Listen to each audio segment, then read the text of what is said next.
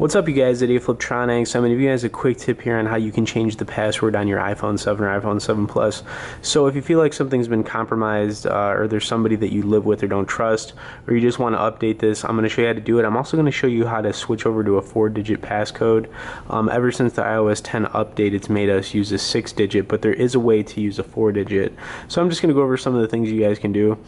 Alright, so currently on this iPhone I've got a 6-digit passcode, but now that I'm in here, I'm going to show you guys some of the different options you have. So anyways, right here, if you guys want to change this, just click on change passcode.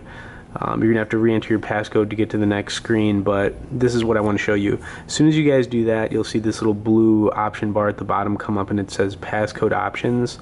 This is where you guys can change a couple of different things. So you can use an alphanumeric code where you use letters or a word. You can stick with the custom numeric code if you want to change it, or you can switch over to a 4-digit. I love the 4-digit.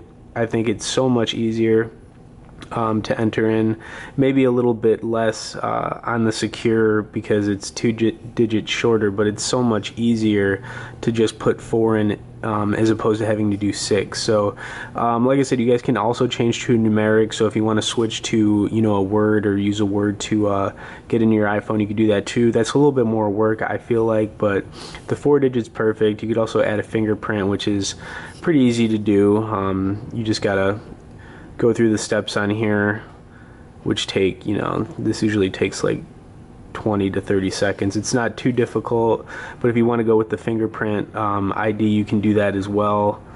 Nothing wrong with it, but I highly recommend you guys, if you're switching, I would just go with the passcode option, obviously, but switch it to the 4-digit. I showed you guys how to do it. It's pretty simple, and the 4-digit's a lot better than the 6. But anyways, you guys, thanks for watching this video. I would appreciate a like and a share. As always, stay tuned for more, and be sure to subscribe to our channel.